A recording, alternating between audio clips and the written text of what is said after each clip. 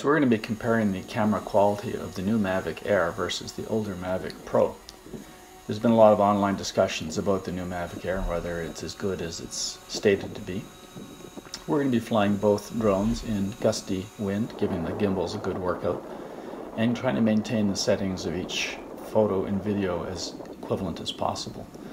We'll be running them in D-Cine video setting with no adjustments to sharpness, contrast, or saturation. Sunny white balance, ISO 100, and we'll be shooting video at 4K, 30 frames per second, its highest quality.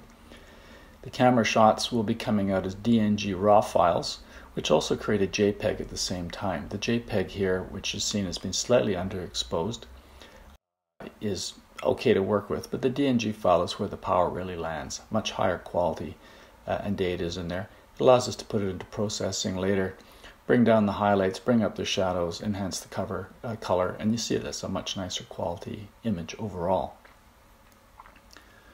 One of the issues of the Mavic Air and Pro has been the focus. Mavic Pro does have a manual focus or auto, but front to back there is some range on the focus. We'll pull a central 10% out of this image and have a look at the sharpness. This is an automatic sharpness and it's pretty good. There's a bit of compression in the file, but overall gives us a chance to see what the standard is. The Mavic Air, right away you notice that it's a richer look to it, which looks like almost a high definition image created. I'm not sure why that is, but it's just the default setting on the camera. The focus from close to far seems pretty sharp to my eye. I had a look around. We'll have a pull out of that 10% of the central part again. It looks very similar to the Mavic Pro, as it should be. They're both 1 2/3 inch sensors, 12 megapixel images. If we lay the Mavic Pro image over the Mavic Air and compare them head to head, there's almost no difference between the two. I think you'd be very hard pressed without an extreme blow up to tell the difference between these two images. Both cameras allow the option to take multiple exposures, adjusting the exposure level on each shot, which is great because it allows you to go in later and pick out the best one and then manipulate that in post-processing to get the highest quality image possible. Very nice feature. You can also manually turn down the exposure. I've gone from an underexposed shot here to auto exposure, and you can see the highlights definitely lightening up. We're going to take a very challenging backlit shot here. We're going to use a Panasonic Lumix FZ1000.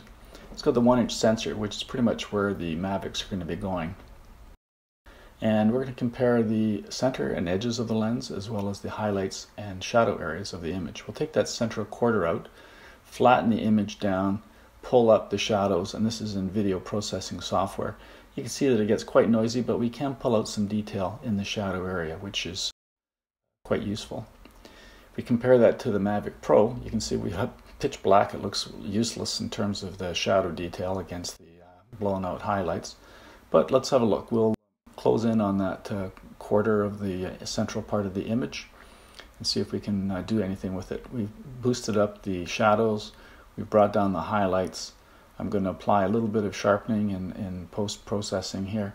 You can see how noisy it is. There's a real chatter going on in the image. So it's not a very, neither of these small cameras can really handle this wide exposure very well.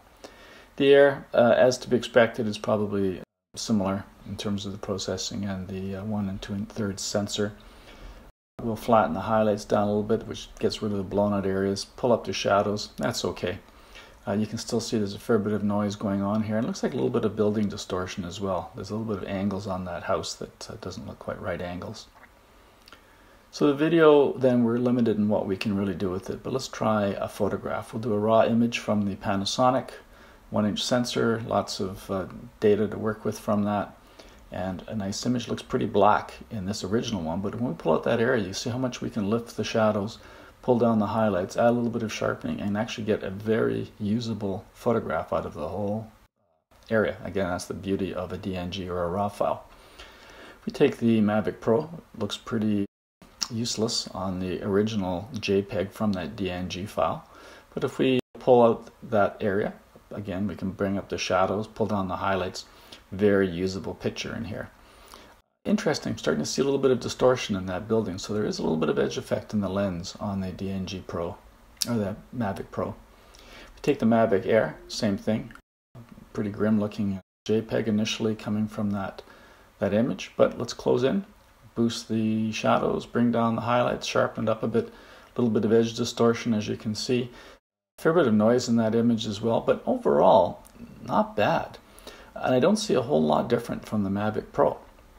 We'll lay that Mavic Pro image on top of the Mavic Air one, and much like that earlier one you saw under bright sunlight conditions, not a whole lot of visible difference to me here. I'm not quite sure where all that controversy is coming from. I think these are almost identical in terms of quality of the images.